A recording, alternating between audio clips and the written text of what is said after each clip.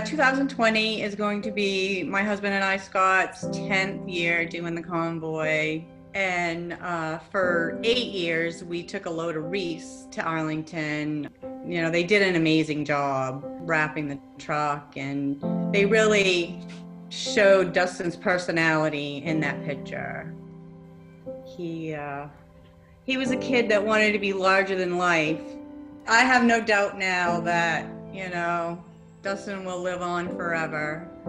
Everyone dies twice, once when you give your last breath and twice when your name is called for the very last time.